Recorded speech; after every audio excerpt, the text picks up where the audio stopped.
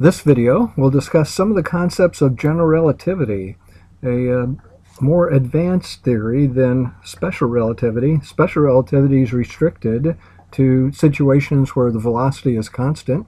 General relativity allows acceleration, allows the velocity to change. So this is an important subject as far as studying our universe, and there are situations where large mass, large energy can distort space-time and give us a little different, unexpected view than what we typically have for situations where there's not a large gravity field in play. This theory was more mathematically difficult, and it's still mathematically difficult for people, but it is now mathematically understood, and Einstein was able to put together some conclusions. So after about 10 years after special relativity, so it brings us to about 1915, Einstein came up with his theory of general relativity. Let's go ahead and start looking at what's involved here with this theory. Again, some of the slides here are from OpenStax College, the PowerPoints that they've made available freely to people. So the foundation of general relativity is the principle of equivalence. The acceleration of a reference frame and the acceleration due to gravity produce the same observational results. So we'll be able to understand some situations by using this principle of equivalence. If we can understand the acceleration, the effect on some observation due to acceleration of a reference frame, then we can understand the effect of what we call gravity on that object as well. If the two values are the same, if the acceleration is some meters per second squared and the gravitational situation produces the same acceleration due to gravity of some meters per second squared, then these two experiments will come out to be the same. Principle of equivalence. This is foundational to general relativity. It's a little bit of a similar role to what the postulates of special relativity help us in developing concepts, answers to situations. So here we have a situation of a person in an elevator, and it's accelerating upward in this top frame. The bottom one, the elevator's at rest, right at the Earth. And let's suppose it's accelerating at 9.8 meters per second squared upward. Well, that value is chosen because that's acceleration due to gravity. So this person has a flashlight or a laser. If the elevator speed was constant, then the beam would go straight across horizontally. This is the special relativity coming into play at constant velocity. We can't do an experiment that'll tell us if we're moving or not. So we go straight across whether the elevator's at rest or has some motion to it. But if the elevator is accelerating, so the beam starts across, light has a finite speed, so it takes some time for it to get over to this side of the elevator. By the time it gets here, the elevator is going faster, faster, faster, and the elevator wall gets upward faster than the beam of light. So we have a situation where we're going to see the beam appear to bend downward if the elevator is accelerating upward. So let me run through that again. If there's no motion to the elevator or moving with constant speed, the beam of light will go straight across. We're in deep space away from any gravity. So whether speed is 0 for the elevator or we're moving at some constant speed, principle of relativity, we'll get the same result. But if we let the elevator accelerate, as the beam of light comes across here, the speed of the elevator is going to change. The floor of the elevator, the wall of the elevator is going to be moving faster and faster in this upward direction. And as the person here sees this play out, what they'll see is the beam of light hit lower. What's actually happening is the floor of the elevator and the wall is going faster upward. That brings some lower portion of the wall in line with the beam. The lower portion of the wall gets in line with the beam because the elevator is moving faster upward. So we see this bending down. So principle of equivalence. Let's take this elevator and we're on the Earth, resting on the Earth. The principle of equivalence says we're going to get the same result for an experiment if our system is accelerating or we're in the presence of gravity. Our situation in the acceleration case is we saw the beam of light bend down. We will see the same thing on the Earth due to gravity. The elevator is not moving here, it's not accelerating, but gravity causes the beam of light to move down. We get the same result in a situation where there's acceleration and a situation where there's just gravity. Principle of equivalence. This told Einstein that gravity will cause a bending of the path of light. So let's talk about this space-time, and this the curvature of space-time is what we need to understand gravity in the theory of general relativity. So the shortest path in space-time is 3 dimensions, x, y, and z, and the dimension of time. A geodesic is the shortest path in space-time, and shortest is this combination of not only space but time. General relativity deals with changes in time as well, in a different way than special relativity, but there are situations where clocks will run at a different rate due to the ideas of general relativity. It turns out that light naturally moves on a geodesic. Light will take the shortest path in space-time from point A to point B. So on the Earth, if you're flying to Europe, you might notice that you fly over the northeast part of Canada, might be able to see Greenland on your way, and eventually land over here. Why is it that the airlines would take what we see as a longer path instead of this direct route? Well, this great circle, we're being misled by this flat map. But on a sphere, it turns out that this great circle is a shorter distance than just going directly as the flat map would show. A great circle is a shorter distance. It is a geodesic on the Earth's globe. This great circle route is a shorter path, and it didn't take the airlines long to figure that out. They could save money, get the airplane to Europe in a shorter amount of time if they fly on a great circle route. So the same thing happens with light. So here is a representation of curved space-time, and the lines that you have here in red, these are geodesics, going from point A, let's say down here, to point B up here. Going straight through here is not the shortest in space-time. It's following this red line is the shortest path in space-time. Now again, we're getting some unexpected results, like we had with special relativity. But in general relativity, we talk about the warping, the bending of space-time, and we see that these red lines are actually the shortest. These are geodesics. They're the best path that light can take to get from point A to point B. So Einstein applied this to the sun and seeing stars in the sky near the sun. He said that the gravity of the sun, actually the mass of the sun, will bend space-time around the sun and cause a change in the apparent position of a star. Well, this effect works best if the starlight is going very close to the sun. What's the problem with taking a photograph of the sky in the region near the sun and finding a star on that photograph?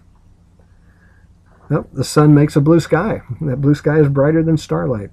So is there a situation, is there a time when during the day, the sun above the horizon, that the sky would go black?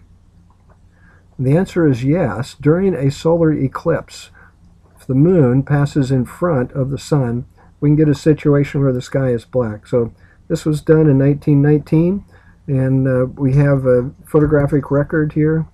Photograph taken in 1919 during the solar eclipse. The sun has a very thin outer atmosphere called the corona that is here, but relatively near the sun, you can see these hash marks. They're enclosing images of stars. So there's some stars that were measured in their position. Photographs were taken 6 months prior to this at night when the sun was not in the sky. The positions of these stars were measured, and They're measured again into solar eclipse, and what was found is that the stars shifted position as predicted by general relativity. There have been many, many more experiments and observations done since 1919, and in all of those, general relativity is confirmed.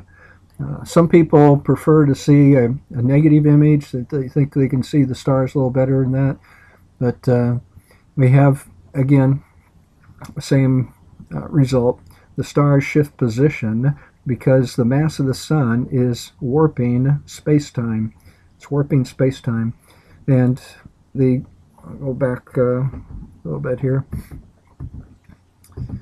So we get this situation, and so the sun at the middle of this depression here, the sun's mass is distorting space-time. Einstein would say we can replace gravity with geometry of space, and that the mass of the sun warps space-time. And in this situation, we talk about the planets moving around the sun. Newton would say there's a force of gravity between the planet and the sun, and that's an okay kind of calculation, but Einstein did one better. Einstein replaced the force of gravity with geometry, and the planets go around the sun in their orbits because as they move forward, they're also tending to move downhill towards the sun, and their forward motion keeps them in orbit. But this is a better representation of what actually happens. The sun warps space-time. And not a terrific analogy, but if you watch NASCAR, a car going around a corner at 200 miles an hour, the banking of the track helps the cars go around the corner. So it's not quite the same, but there is sort of a banking of space-time, and the planets go around the sun because they're on this slope. They're on this slope. If I would just release a marble here with no forward motion, it's going to roll down the slope towards the sun. Okay? And we might call that gravity, as we'd observe it out here, a force of gravity. But actually, it's just the natural motion of the object going downhill in space-time. There's a big observational consequence as well to this, and that is that the orbit of Mercury slides around, shifts around. Sometimes Mercury is close to the sun, and this going down this hill causes its orbit to shift around. This was a big mystery in the 1800s as to why Mercury's orbit shifts, but fully explained by Einstein's general theory of relativity, that the sun warps spacetime, and the motion of Mercury through this more curved region causes the orbit to shift around. It's not a big shift, but it's measurable and explained by general relativity. So this was made Einstein world famous when this result came out, that he could explain something that others could not explain, that the mass distorts space-time, and we get an observable change in the path of light. So let's go a little further here. On a cosmological scale, as we look deep into the universe, we can observe this bending of light on a grand scale. So suppose we have a very distant galaxy here, and it sends light out in all directions, but this light can be somewhat gathered by the gravity of a galaxy in between, or a whole cluster of galaxies between the Earth and this distant galaxy. This is not to scale. The Earth is much further away in this drawing and much smaller. This distant galaxy here is much further to the left, but the principle is correct. As the light goes past the galaxies or clusters of galaxies, it's going in this curved space-time created by the mass that's here, and that ends up changing the trajectory of the light. When it comes to Earth, we trace that back and we see an object here, and we see an object here, and we measure the spectra of these 2 points of light, and we find out that they are the same. We find that the spectra are the same. The Doppler shift is the same, etc. And that gives us very good evidence that these objects really, the light here that we see at different places, actually came from one place. This gravitational lens has gathered the light and sent it towards the Earth. Some photographs of this, not just drawings, but these are real photographs. These are not paintings. And every place you see an arc, that is light from a distant galaxy, that this cluster of galaxies, these brighter galaxies here, are close to the Earth compared to the galaxies that generate the light that make these arcs. So that's one. Here's another one, recently made available on the internet in 2015, a smiley face Einstein arc. Now we have these closer galaxies to us. This light is coming from a distant galaxy, and the gravitational lensing has smeared out the light, so it's not just a point. Depends on the distribution of the mass here as to what shape we get for the light. Here's what's called the Einstein cross, and these four outer points of light all have the same spectra. This light is coming from one distant object that's more distant than the central light that we see here, the object that creates the central light. But the light has been gathered and somewhat focused, and we get four images of one distant object. This is actually being used by astronomers as a powerful technique to see more distant objects. This gravitational effect gathers the light and makes it brighter than if we just were looking at the more distant object by itself.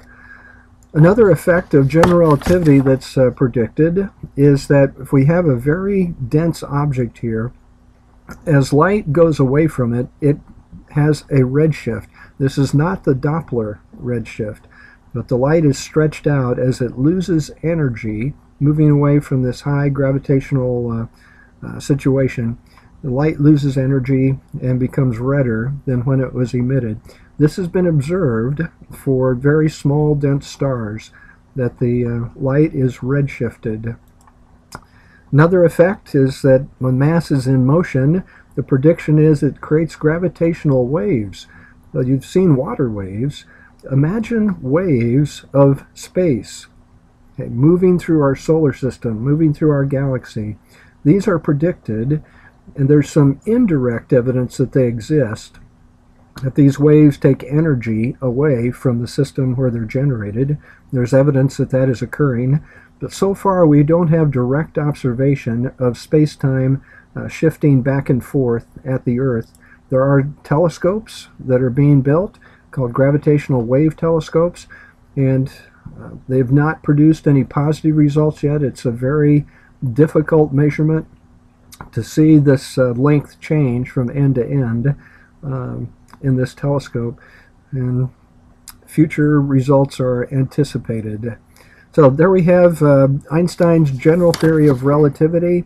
It's a theory that describes space-time as being curved, distorted by mass and energy. We have the sun giving enough effect to shift the position of stars in the sky. During a solar eclipse, it's measured when those stars change their apparent position on the sky due to the gravitational effect of the sun, due to the mass of the sun bending space-time. Another effect, if I maybe go back here just a little bit, another effect is that clocks run at different speeds, whether the clock is near the star or far away. There's a change in the rate of time, and this is something that our GPS satellite system takes into account. The GPS satellites correct for special relativity effects, speed, their clocks running slower, and they correct for the gravitational effect on the clocks.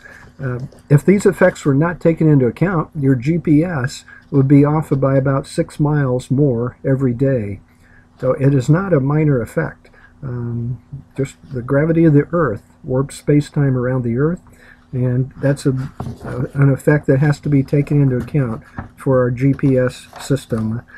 Many other tests, again, of general relativity have been done, and everything is in agreement with the theory of general relativity. It is an accepted theory for how the universe behaves. Mass distorts space-time, mass curves space-time, and creates these effects of shifting the path of light, no longer moving in a straight line, but following the geodesic, following the shortest path in space-time to go from one place to another. So that's where I'm going to stop here, but you should keep on reading. You should write down some questions and ask your instructor.